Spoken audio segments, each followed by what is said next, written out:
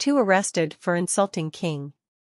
2 men have been detained with arrest warrants issued by investigating judge of the Phnom Penh Municipal Court for insulting King Norodom Sihamoni and inciting social unrest. Sinan and Hun Kosal, supporters of the defunct Cambodia National Rescue Party, CNRP, were arrested by a team of police officers led by Phnom Penh Deputy Police Chief Major General Bun Sosikha. Phnom Penh Police spokesman Colonel San Sok Seiha said yesterday that the 2 men were questioned for legal charges to be instituted against them.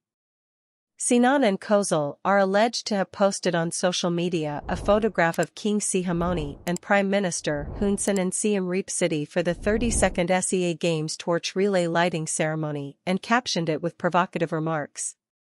In the photograph, the king and premier were being shaded from the sun by a huge umbrella as it was being positioned to shelter the 2 men when the scene was captured.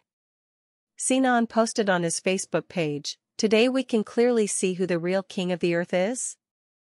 Kosal posted, "We see now that they, the government, are abusing and humiliating the king in many ways. As the next generation of politicians, I am determined to use all my ability to join President Kem Sokha in defending the power and the throne that the Cambodian people respect." The premier considers the comments as belittling the king as well as slandering and smearing him and the government. "Only the king knows for sure," Mr. Hun Sen commented on Tuesday in Sinan's posting. At the graduation ceremony for Vanda Institute students at Kopich Center yesterday, Mr. Hun Sen said the messages are not the right to express an opinion, but it is a deliberate distortion of the truth. The premier said he will not tolerate and pardon Sinan and Kosal for posting messages insulting the king. The premier declared that he will not accept an apology from anyone who insults the king. "We organized the program perfectly, but the 2 young people choose to insult royalty by distorting the photograph of the king and insulted His Majesty, the government, and myself. I want to ask Hun Kosal, where and how did I insult the king?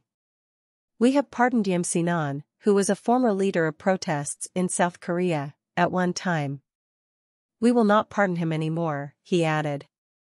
The SEA Games torch lighting ceremony was held on Tuesday at Angkor Wat in Siem Reap Province.